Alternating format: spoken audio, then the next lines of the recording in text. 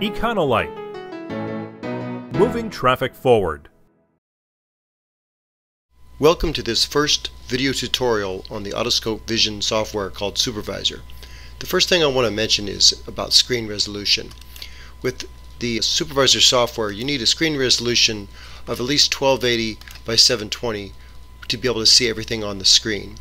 Most modern computers easily have this much resolution and more. If you don't have that resolution set at least, then you will not necessarily see all the columns of the software. You cannot size it down all the way.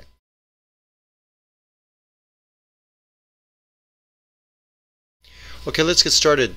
The front screen of Supervisor has a listing of the different devices, the comm managers and the vision cameras, and then you've got your device names as they've been entered in the system and user status.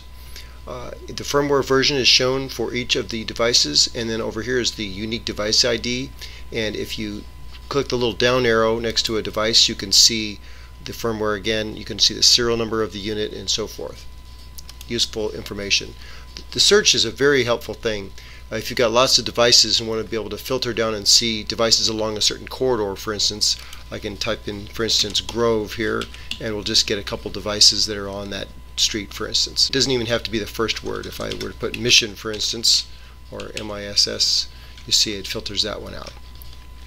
On the left we have the operations log, where for any device you can highlight the device and look at the operations log, do a firmware update, and a firmware update is as simple as going in and opening up the file of the software you're going to download, and typically the software that you're running will have that version for that software. So this is the 2.5 software here, and then you would highlight that and then hit start install, and it would begin installing.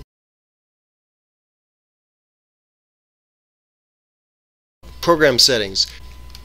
This is where you can set up those descriptions to be custom or the default. The default is that the descriptions for each device just have a generic name called description 1, 2, 3, 4.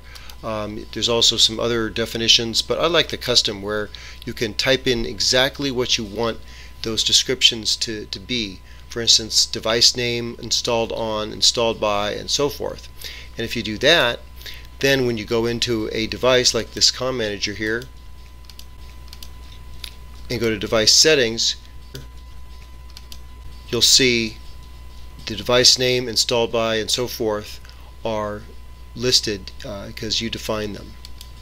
Now you can click on any column and sort. For instance, I can sort by what's online and what's offline. The lightning bolt shows the ones that are online, and sort by the device name and so forth.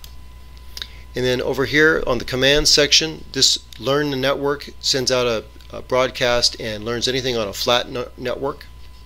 Here's a soft restart of any device if you highlight. If you have any devices that are any comm manager set to manual time as opposed to TS2 or an NTP server, then you set time here. Then you can also open an archive that was previously saved off, so you can look at, for instance, look at the calibration, look at the zones. Lastly, you can add a device by an IP address of the comm manager if it's on a routed network and can't be seen by just a plain broadcast. Another important feature of Supervisor software is help is available at any screen using the F1 key. For instance, if I'm in a comm manager and on the firmware update page, I can hit F1 and it brings up help specifically for the firmware update. So any page I'm on, just hit F1 and you'll get context sensitive help. That's it for this overview of the home screen on Supervisor. Please watch the rest of the videos as we're going through the various capabilities and features for the cameras, the comm manager, data collection, and so forth. They're very short but very informative. Thanks.